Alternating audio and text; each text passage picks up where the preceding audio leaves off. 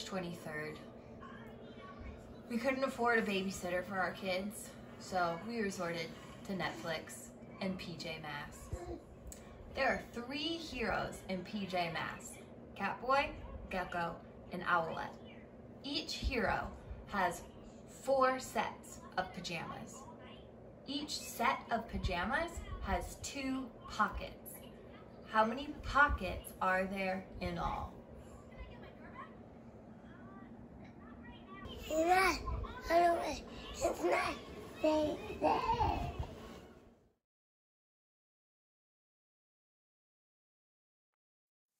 What up, my quarantine people? Welcome to your first 3rd grade quarantine problem. We had so much commercial success with 4th and 5th grade that we had a lot of 3rd graders and teachers asking, what about 3rd grade? So here we go. Let's dive right in. Most of you are new to quarantine math, and so I want to introduce to you our word problem strategy called Sides Check. If you don't know what it is, you can check out our awesome card up here. Okay, but basically what it is, it's a statement. We're going to identify, we're going to develop a plan, we're going to write the equation, and we're going to solve, and then of course we're going to check it. Okay, so go ahead and listen to that song before you watch this. You might understand a little bit better what we're doing. Our statement, though, is when we are going to take the question and restate it with a blank for the answer. So the question was asking us, how many pockets are there in total? So our statement's going to say, there were blank pockets in all, right? Or total, or we're bringing the pockets together, basically. So that's our statement.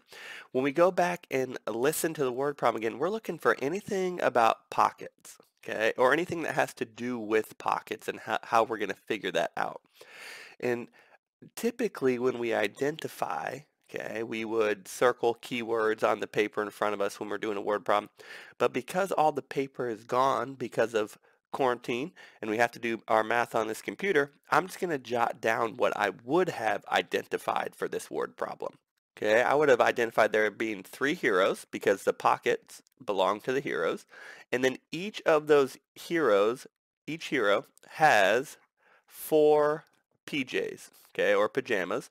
And that's important because pockets go with the pajamas. And then our last one says that each PJ or pajama has 2 pockets, okay? So I see a lot of repeated addition. And I know in 3rd grade we learned that repeated addition is also multiplication. So I'm going to be drawing a tape diagram to develop my plan, okay? We love tape diagrams here at Quarantine Math and Instruct the Beats. It's just a visual way to show your work. If you don't know what it is, go ahead and you can YouTube, you can find things all over about it. We have some more advanced tape diagram videos that you can check out if you want. You can look at our page. But basically what I'm going to do is I'm going to split this into 3 heroes, okay? And then you always want to label it. So here is Catboy, or Cat. And then there was Gecko, okay? I don't know how to spell Gecko. I think that's how you spell Gecko. This is the one my son always calls me. He likes to be Catboy because he thinks he's the leader. And then we also have Owlette, and that would be my wife, according to my son. And so we know that there were 3 heroes, okay? And they each had 4 PJs. So I'm going to go ahead and split each of these heroes into 4 boxes, okay? And this is their 4 sets of PJs. And then Gecko had the same amount. And then Owlette also had the same amount, okay? So we know that we have 1, 2, 3, 4, 5, 6, 7, 8, 9, 10, 11, 12 pajamas. Now, if you don't do a visual model, if you're trying to do this in your head, if you're trying to take shortcuts, you might say that the answer is 12. However, that can't be the answer because this is not 12 pockets, this is 12 pajamas. And my statement is asking me for blank pocket. So this is another way to use your statement to see if you have answered the question yet, okay? Because a lot of people like to stop after the first step, but you can't stop because this is pajamas, not pockets. So I can't magically turn pajamas into pockets unless I ripped them apart and re-sewed them, but we're not doing that in a word problem, right? So that's my first information. And then each of my pajamas has 2 pockets. So I'm going to go ahead and put 2 in here.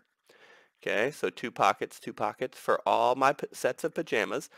and I'm looking for how many pockets do I have altogether. Now that I've done this visual model, there's a couple different ways I could solve this, right? I could do repeated addition. I could skip count by 2. 2 plus 2 plus 2 plus 2 plus 2 plus 2, which is totally fine because there's not that many 2's. Or you could view repeated addition as multiplication, right? So I have 1, 2, 3, 4, 5, 6, 7, 8, 9, 10, 11, 12. 12 groups of 2, and that's going to tell me how many pockets I have, okay? Now, this is a basic fact. Some of you might know it, some of you might not. So I'll show you show you a way to do it. Or, like I said, you could just do repeat addition. So 2, 4, 6, 8, 10, 12, 14, 16, 18, 20, 22, 24. So my answer is 24 pockets in all. Okay, so now I have my equation. I've already solved it using repeat addition, but if you did the multiplication, let's just check it. Okay, so what I'm going to use the distributive property here to multiply this bigger factor.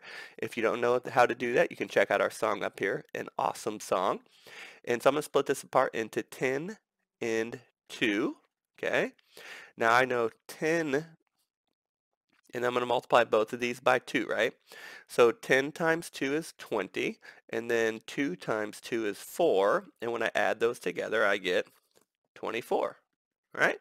Some of you might even know the standard algorithm, which is just 12 times 2, and you multiply across, and you multiply from right to left, and you get 24. So any of these ways to solve this problem is fine, as long as you develop a plan. And if you got 12, that means you didn't do all the steps because you didn't use your statement to guide your thinking. Thank you so much for joining us on Quarantine Math today. Check us out tomorrow for an awesome problem. It's going to be a great time. As always, we love having you here with us today, Quarantine Math and Destruct the Beats. Please like the video and subscribe if you would. And in these times of special needs, please wash your hands. Don't touch your face. If you're feeling sick, stay inside. Stay safe. Do math. I'm out.